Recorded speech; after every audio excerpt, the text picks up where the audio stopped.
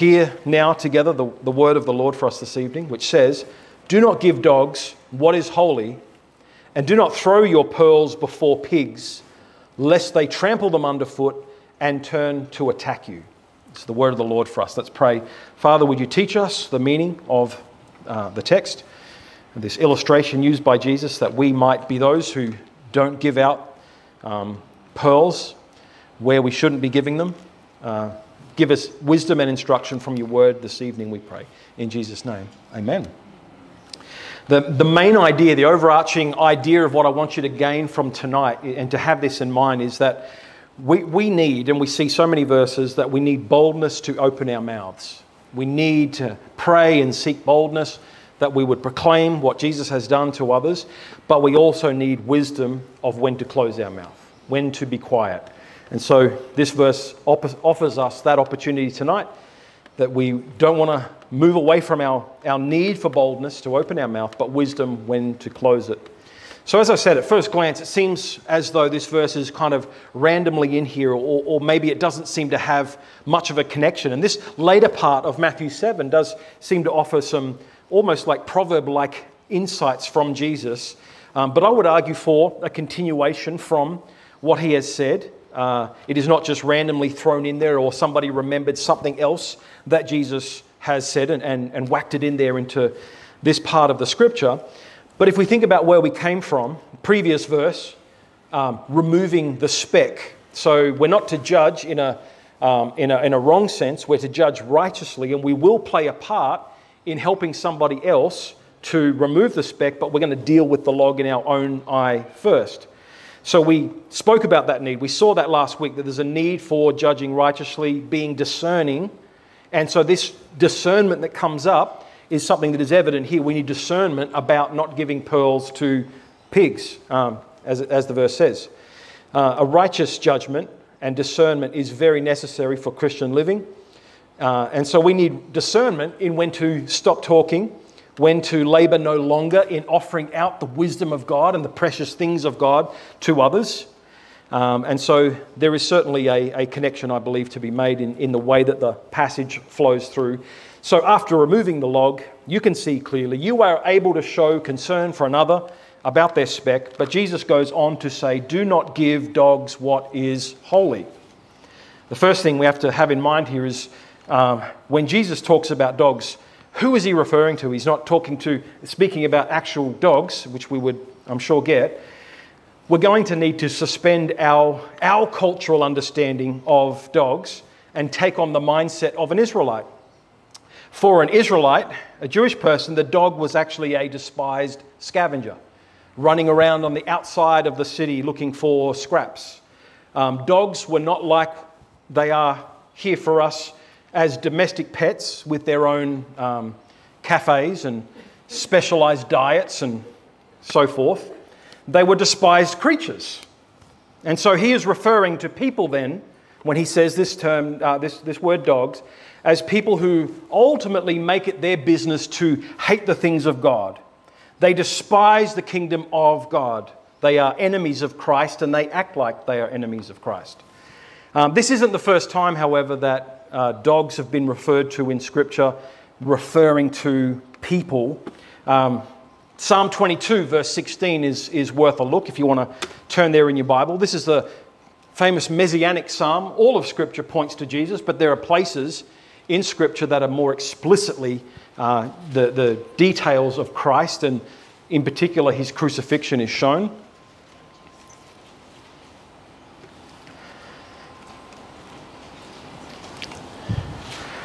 Psalm 22:16 says, "For dogs encompass me. A company of evildoers encircles me. They have pierced my hands and feet." Now this whole psalm, this chapter, has multiple cross-references to the Gospels where we see the events of Jesus, like the casting of lots for his clothing. And so here we have, back in the psalm, we have these details of Golgotha. But here, as we picture what this is about Jesus having the mob around him, having a group of angry people yelling, "Crucify him." They encircle him, they are around him, demanding that he be put to death. And so in the text here, we have this imagery or illustration of dogs encompassing me, which is the evildoers surrounding Christ at the time of Calvary. And another place where we'll see, you'd have to turn to this one, but Philippians chapter 3 verse 2 says, beware of the dogs. So again, not actual dogs, but people. Beware of the dogs. Beware of the false teachers and the evildoers. Paul is giving this warning to the church in Philippi. And then in 2 Peter chapter 2 verse 22, drawing from the proverb, says what the true proverb says has happened to them. The dog returns to its own vomit, and the sow, after washing herself, returns to wallow in the mire. So again, we actually have both dog and pig sow referred to here in the same text again of these evildoers. And this teaching of the dog returning to its own vomit is helpful in understanding that a sinner returns to their sin. Like a dog returns to eating its own vomit. It's a gross depiction, but that's actually what it is like when you go back to your sin. It's as foul as a dog going and eating its own vomit. And so here we see that this dog and pig references don't just turn up here with Jesus' words, but are found in other places in Scripture. And so metaphorically, to call someone a dog means that this is a person of an impure mind. It's an evildoer. It is an impudent person. It's somebody who shows no respect. And so Jesus is saying, don't give to him who is unclean, him who is disrespectful, impure in mind. Don't give to them the precious things of God. Don't give them pearls. So he gives a second illustration where we get to the pigs here. He says, do not throw your pearls before pigs. And I think this is a great illustration once again. Like last week I talked about how great the illustration was of Jesus talking about the speck versus the log. You just see it so clearly. When you read it, you just picture that. And it's very helpful just to have that illustration in your mind. And again, we have this picture of this pig being thrown precious pearls. Pigs don't care about the worth of pearls. They are not impressed by your pearls. If you thought unwisely to go up to a pig with some pearls, you thought, I will share these pearls that I've got with this pig. What will the pig do? Will it receive them? It will not. It will trample them underfoot. It does not care. They are not precious to the pig. Won't even give them another look. They will fall to the ground to be trampled under the foot. So Jesus says, lest they trample them underfoot and turn to attack you. So not only is the concern that they trample them, but the swine turns to you and attacks you. It goes for you. Now, maybe you weren't thinking like that, because maybe when you saw this phrase, pearls before pigs, maybe you had, little pink pig hobby farm in mind. I'm thinking wild pig. I'm thinking razor sharp tusk. I'm thinking wild boar. I did, however, look up domestic pig and whether or not they could be dangerous, just out of interest. So if you want to take the illustration further and consider the cute little pig in the hobby farm pig pen, this is what Google gave me. Now, I'm no expert on pigs, but I'm just going to tell you what Google gave me. Google gave me this. It said, domestic pigs are usually placid, but they can become aggressive if disturbed and attack humans, producing severe injuries due to trampling, kicking and biting. So there you go. Even your more friendly-looking pig can actually turn on you. Now, what's the point here? To Jesus teaching us to watch out for pigs? No. He is talking about what we have of God that is precious and who we share this with. You have here pearls. Don't give dogs what is holy. Don't give pearls to pigs. That which is precious, that which is holy and sacred, should not go to certain people. Two things that we're going to need to do here with this text is ask, what exactly is holy? What are these pearls that we are to withhold?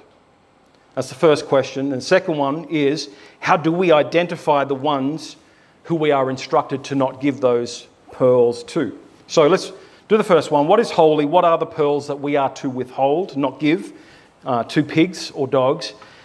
Because the illustration stands alone, that it isn't connected ultimately with much other verses to help us to unpack this, there is room for this being quite broad in the first part, in terms of that it pertains to all the things of God, the precious teachings of our Bible, the things of God. It is the gospel. It is about the kingdom of God. So our pearls are ultimately the teachings of God.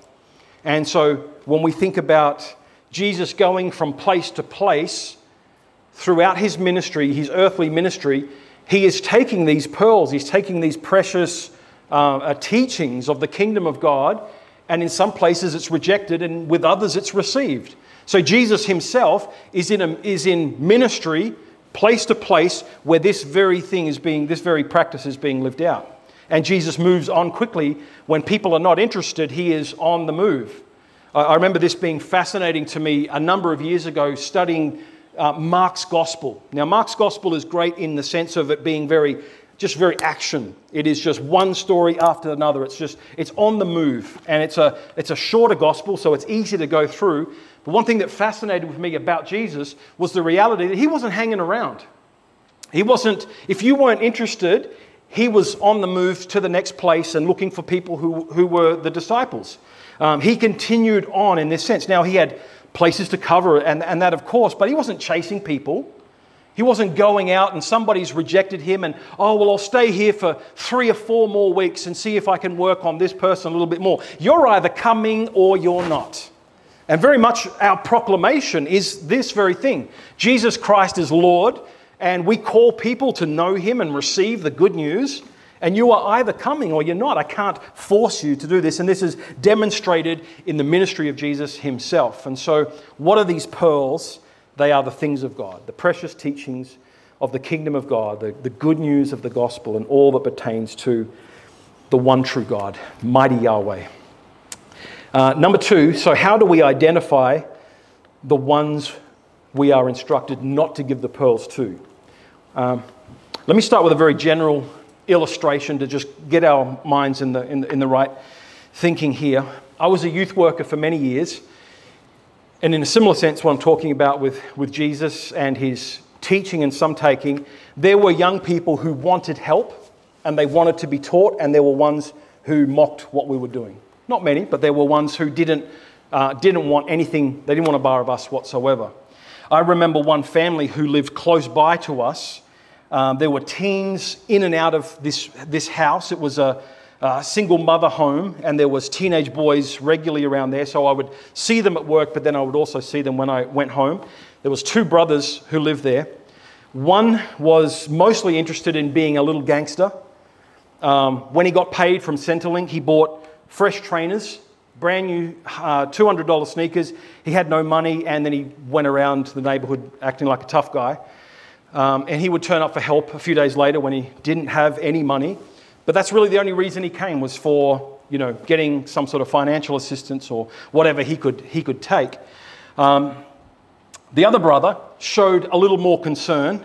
He showed something different, and he tried to help out. I could see him in this. And I remember one particular week, the lawn was overgrown, and I took her over my edge trimmer and my mower, and I taught this young man how to mow the lawn and how to use the edge trimmer. And he was grateful to receive the help and put it into practice. Now, on the day we were doing this, there was 3 other guys who were there on their scooters, and they were just hanging around while he was learning to use this equipment, and all they had was jokes and mocking him as he was doing this. Now, I reached out to these guys to say, well, if you guys got involved, we'd have this done in no time, but they only had jokes and mocking to go with it. They were not interested in helping a single mother. They were not interested in anything. They just wanted to take from the place and use it for their own purposes. Now, in the Old Testament, the actual description for such young men would be worthless fellows. That's the language I've been noticing in the Bible. When we talk about like Eli's sons and these young men, they're worthless fellows. They do nothing. They offer nothing. Worthless. Now, I made some reference for them to get involved.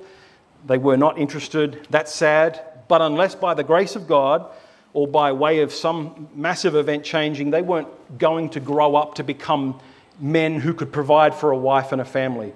They had no skills to be able to look after a property and care for belongings to provide for a family. They just mocked all of this. Now, I could have left the guy who was interested and pursued the other three and said, oh, well, he gets it. I'll just leave him. I'll go to these ones and they're clearly not interested, but maybe if I have the right speech, maybe if I have the right presentation, or there's something that I can say that'll get them there. I tried. They weren't interested. Let's leave it at that. Come back another day. Maybe in a year or two later, they will regret that, or they will seek out some help. But at this point, they are rejecting the offer, and so I pursue them no further. No need to give pearls to pigs or worthless fellows, so to speak. Now, I'm comparing here edge trimmer and mower with precious pearls of God, to be able to say how much more precious are the eternal things of the living God and his kingdom. The true pearls we desire to bring to others who will be able to receive them. And so what I want to do is to be able to get a sense of, well, where do we stop talking? Where do we go but know where to hold back these pearls from? I just want to show you a couple of places in Scripture tonight to be advised, not by my own thoughts, but be advised by Scripture itself. Let's go to Matthew chapter 10.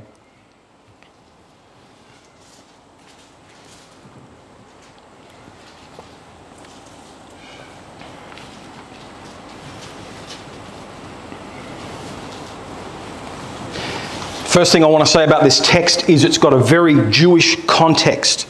God is doing a big thing in terms of bringing the gospel to the Jews first and then the Gentiles. This is a fulfillment of this prophecy. And so this is very Jewish focused. But we're going to take a principle from this and apply it to evangelism and apply it to our sense of going out into the world.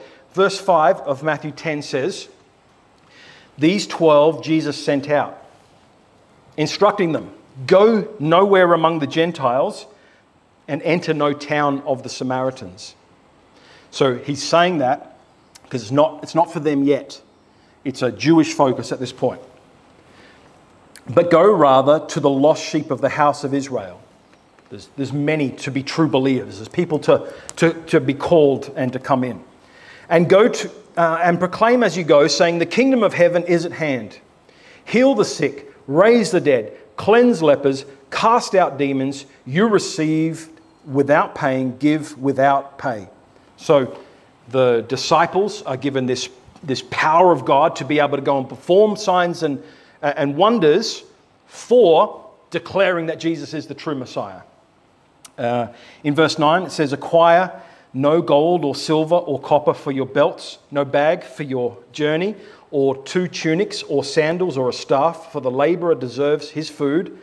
And whatever town or village you enter, find out who is worthy in it and stay there until you depart." Find out who is worthy. How do we find out? Well, let's keep reading. "As you enter the house, greet it. And if the house is worthy, let your peace come upon it." So make peace with the people of this place.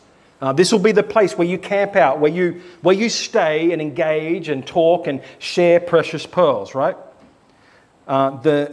If the house is worthy, let your peace come upon it. But if it is not worthy, let your peace return to you.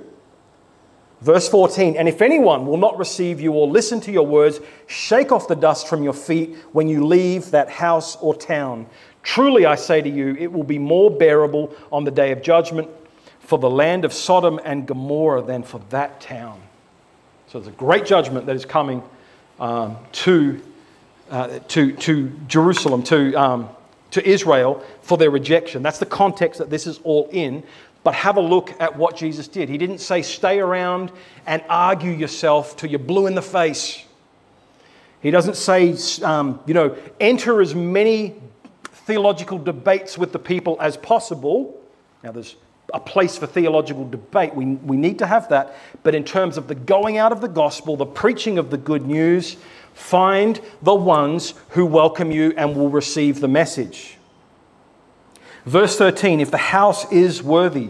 I want to show you the wording of this in Luke's gospel. Turn over to Luke chapter 10. So we've got Matthew 10. We're going to Luke 10.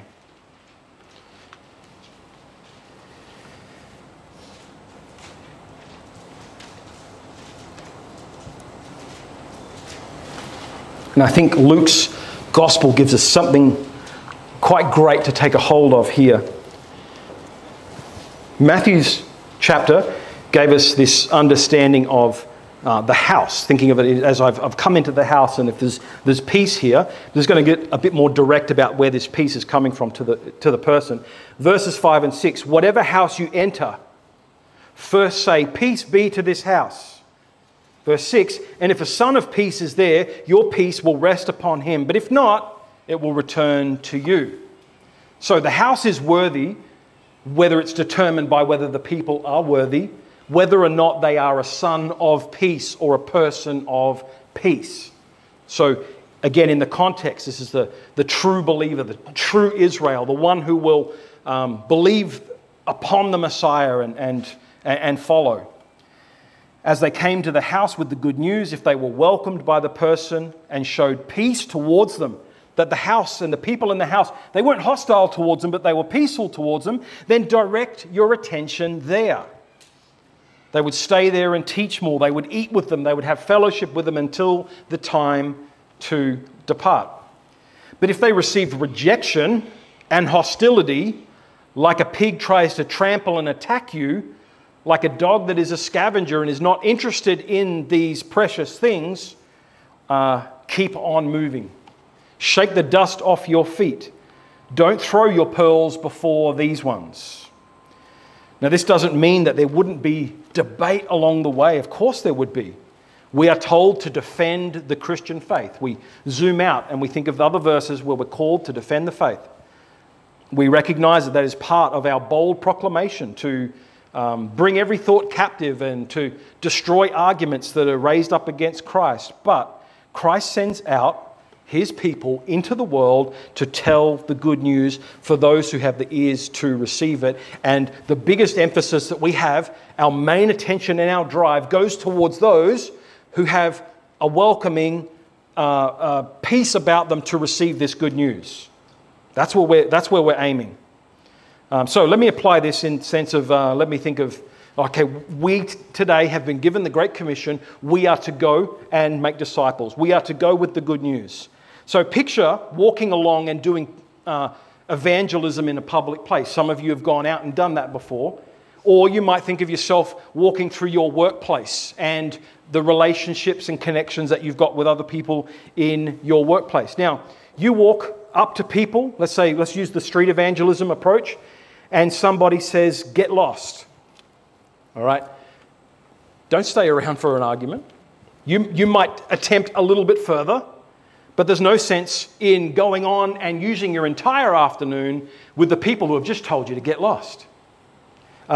You will find, and anybody who's ever done street evangelism finds that there are welcoming and receiving people who are warm towards you and want to know what you've got to offer. It always happens. We've never been out to do evangelism and not had fruitful, wonderful conversations about God. And so I want to apply this person of peace approach to help you in engaging with the world and family and friends and people out there, that we go out ultimately looking for a person of peace in the same way that we would instruct them in the ways of God. That we would not labor on for too long with those who continually reject and mock and who despise everything that you have got. So I think Matthew 10, Luke 10 offers us some great insight here, even to the ministry of the disciples themselves. We understand that the Spirit moves where the Spirit moves, as the wind blows. Now, I want to take you to another place from Scripture as well, which is Acts 17. Acts 17. We'll go to the ministry of Paul.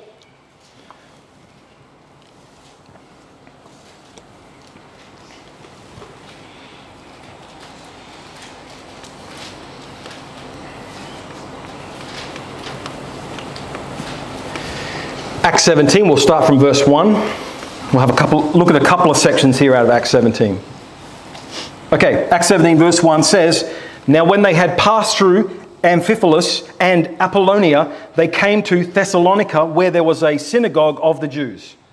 And Paul went in, as was his custom, and on 3 Sabbath days he reasoned with them from the Scriptures. Man, I love that phrase. I love that phrase so much. I get this picture of Paul, the scriptures, the scrolls, and people are gathered around together like we might be with the Bible open, and we're reasoning from the scriptures. There's robust conversation. There'll be some debate in there. Oh, I love that phrase, reason with them from the scriptures. What does he reason with them about? It's here in verse 3. He's explaining and proving that it was necessary for the Christ to suffer and to rise from the dead, and saying, this Jesus whom I proclaim to you is the Christ. So get that context. He's reasoning with people who haven't believed that Jesus was the promised Messiah. He's reasoning with Jewish people who are still waiting for the Messiah to come, and he's saying, no, he's already come. It's Jesus Christ. So he's showing them that. And I imagine him opening up Psalm 22 like we just looked at earlier, right? I imagine him opening up Isaiah 53 and going through these particular verses to proclaim and show that Jesus is the Christ, the Messiah that was promised. Now, let's see the result of what happens when he has been reasoning with them from the scriptures. Verse 4 says, some of them were persuaded and joined Paul and Silas. Some of them were persuaded. As did a great many of the devout Greeks, and not a few of the leading women. So there was actually quite a significant number of people who came in after this reasoning and explaining and proving from the scriptures. There were Jewish people who then called upon Christ for salvation. There were devout Greeks and women who came in, and they joined Paul and Silas. So they came into the church is ultimately what takes place. But what about ones that reject this? Well, verse 5 here, but the Jews were jealous, and taking some wicked men of the rabble, they formed a mob, set the city in an uproar, and attacked the house of Jason. We just talked about pigs attacking you for what you have brought, right? There's an uproar seeking to bring them out to the crowd. They want them dead for what they have done. So Paul goes in with this general casting out of the good news of the Messiah. He's proclaiming this to all, but there's a specific group that are receiving this message, and they become part of the church. The attention goes there. And so Paul will move on from this place. He will no longer proclaim this because people are attacking him over it, and he will no longer give these pearls to these pigs. Same chapter, let's see another example, Acts 17, verse 16. Now, while Paul was waiting for them at Athens, his spirit was provoked within him as he saw that the city was full of idols. This is a different context now, because previously he's ministering to Jews, but now this is in a place in Athens where many gods. So he's coming in and he's seeing the idols that the people worship. Verse 17, he reasoned in the synagogue with the Jews and the devout persons, and in the marketplace every day with those who happened to be there. So look at that general application of his evangelism and his proclamation. He's doing it everywhere. He's doing it in the synagogue. He's doing it out in the marketplace. That's the equivalent of us going out into places where people come together and have discussions. This is what took place in marketplaces. Discussions of philosophy and all of this. It's us going out and doing our street witnessing and evangelism. He did this every day with those who happened to be there. Now, some of the Epicurean and Stoic philosophers also conversed with him, and some said, "What does this babbler wish to say?"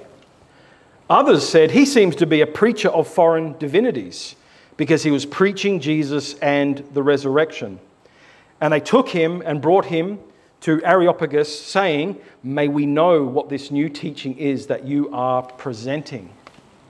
So there's a difference there, right? Some are straight up calling him a babbler.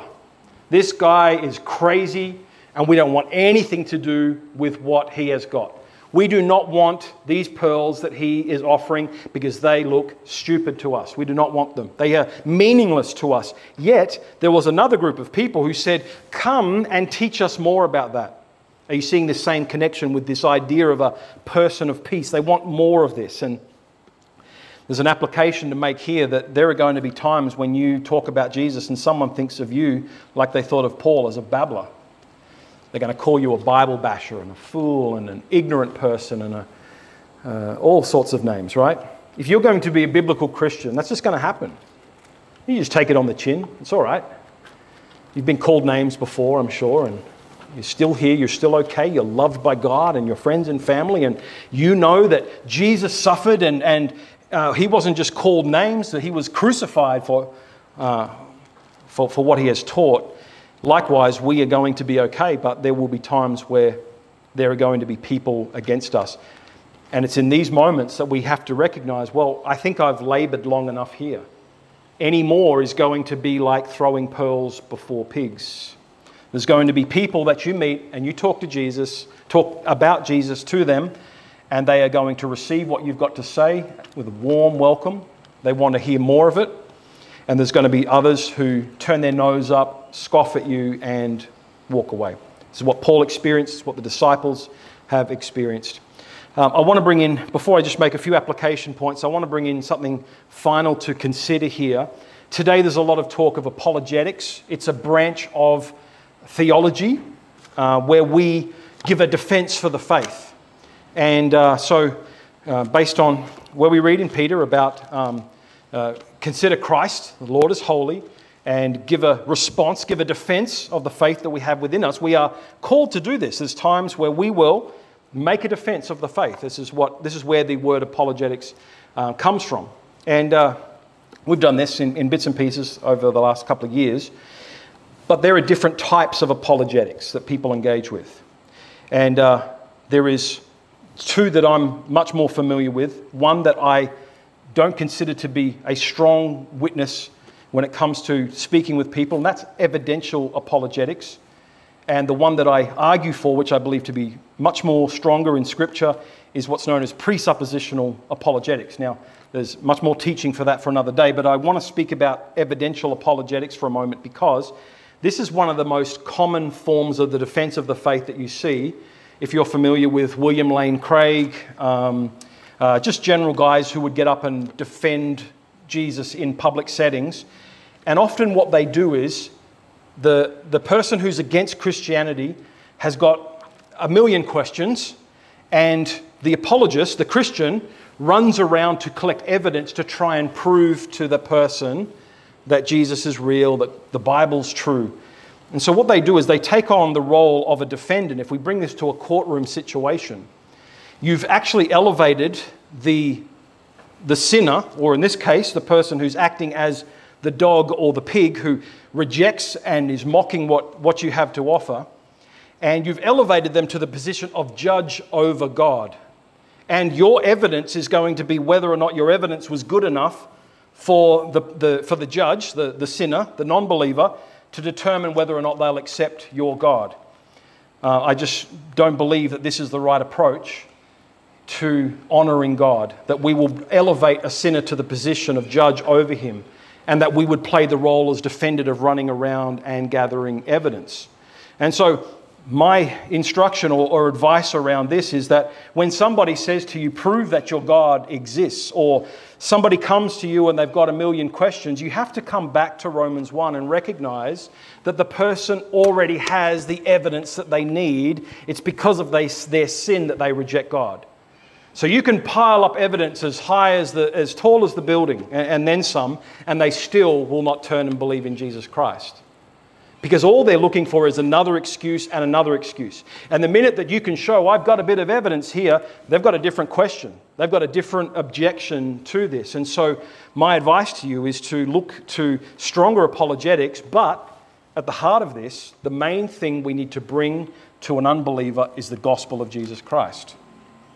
To call them to repentance of their sin and put their trust in Jesus Christ. And so we will unpack that more throughout the year. We will talk more about apologetics, but I want you to be bold in the gospel of Jesus Christ and who he is, what he has done, and present the gospel, as opposed to thinking that you've got to run around and answer every single person's objection that comes along, because ultimately what people are doing is they are suppressing the truth that they already have been given to them. Nobody has an excuse. All know God, because God has given this to us through all that has been created, as it teaches us in Romans 1. So back to our application here of how do we not then throw out our pearls before pigs. We need the boldness. So we've seen all through these texts, the disciples and Paul, they go with the boldness to open their mouth and proclaim, but they need the wisdom. We need wisdom when to close it. And so my first point tonight is this, is always tell the good news. This should not bring some sort of consideration where we go, oh, I don't think that person is going to be receiving of the good news, so I will withhold it. That's not what the text gives you a license for. All right, it's not a license for withholding the gospel because we think. That's never up to us. And in many cases, the person that you think is going to be resistant to the gospel will be the one who receives it. The person who looks the toughest and the meanest will be the one that ends up standing with you and weeping over their sins. So we're not called to work that kind of thing out. We have a general proclaiming of the good news to all people. And so continue to do that. Be bold in that. Be like Paul, who says, pray for me that I would be bold in the gospel. And he says, pray that doors would be opened. And this is the same for us. We pray for boldness to go and do. Point 2 is this. We should, like what happens in the Bible, cast our seeds out generally, laboring then in the good soil after that. So we go out to proclaim the good news to all, but then we direct our energy and our attention to where the soil is good, where we are seeing a response that is peaceful and welcoming. Where you see hostility and rejection, that's not the place you run to labor and direct all of your energy into. That would be you bringing your pearls before pigs. That would be you bringing the precious things of God to somebody who's clearly rejecting, mocking, and not responding whatsoever. So cast generally to them. Call people to repentance of their sins, absolutely, but labor where the soil is good. Labor where there is peace and a response.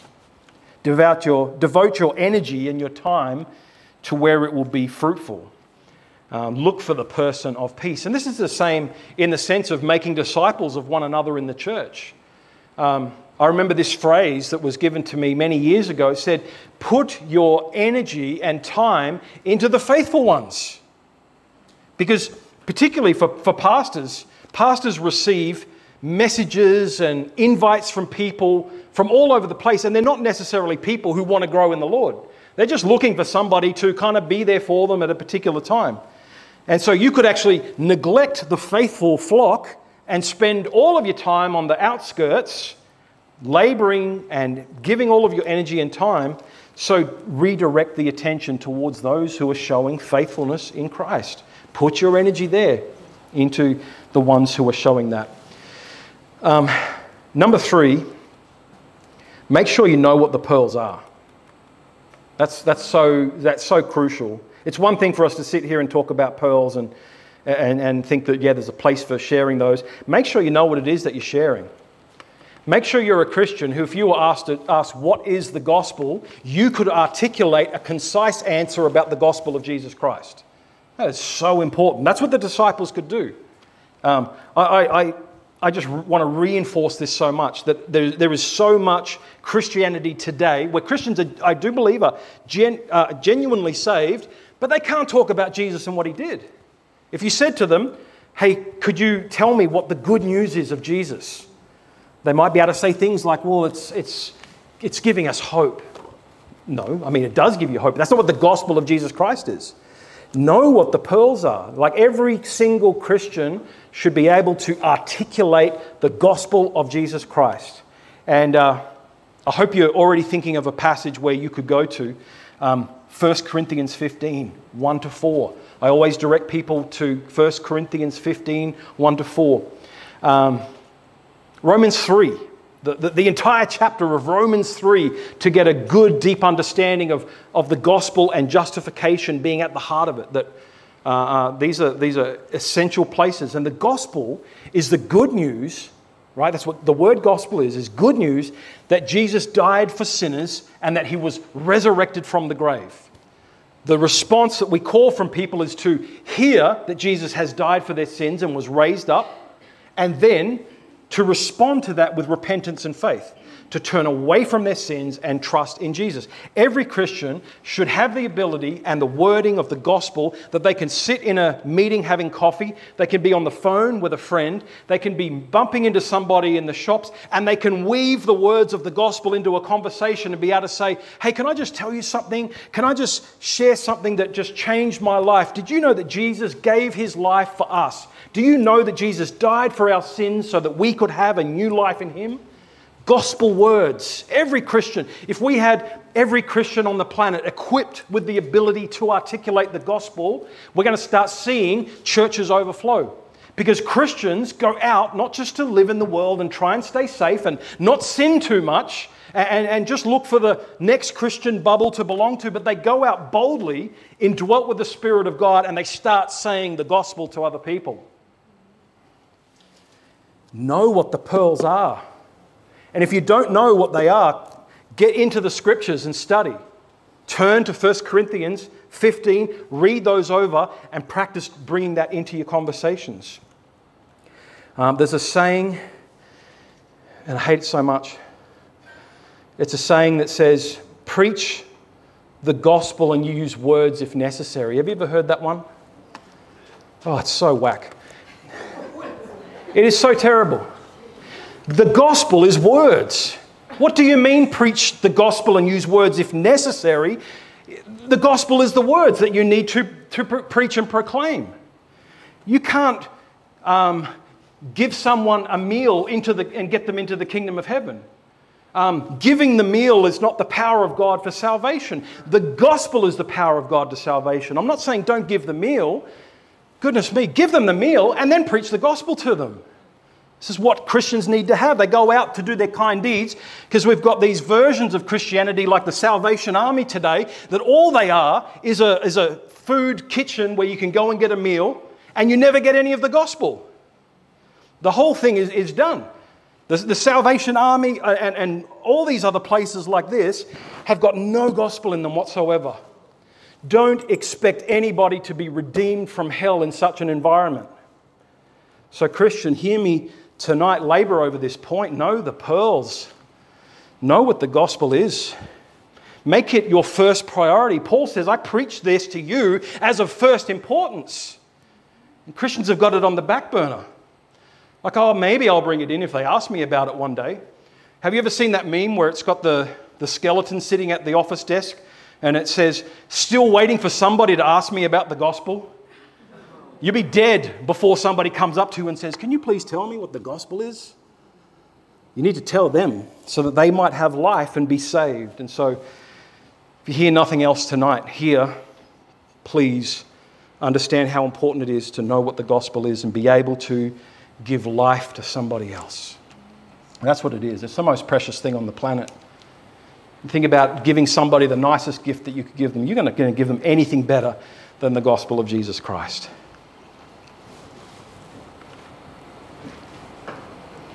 Who gave it to you? For me, it was an RE teacher who walked into my classroom when I was in grade 6, and he told me about sin and the need for repentance. It was the greatest gift ever received. Point 4, pray for boldness to speak and wisdom to stop talking. Ask for that wisdom. And you might have a family member that you're heartbroken about the fact that they're not coming to Christ. But at some point, you've got to stop trying to bang on about this with them. You've got to really take the reality that you've got to stop giving pearls to pigs here. Have you told your family member the good news yet? If you haven't done that, well, back to point 3. Make sure you know the pearls and tell them the gospel. But if you've articulated the good news to them and you've taken them to the place where they should hear, now you don't give up on them, of course. Don't ever give up praying for them. But it could be time for you to just pull back now and just pray and allow God to be at work in the way that He will be at work. So pray for wisdom to stop talking as well. Be bold, proclaim, but direct your attention towards where people are faithful.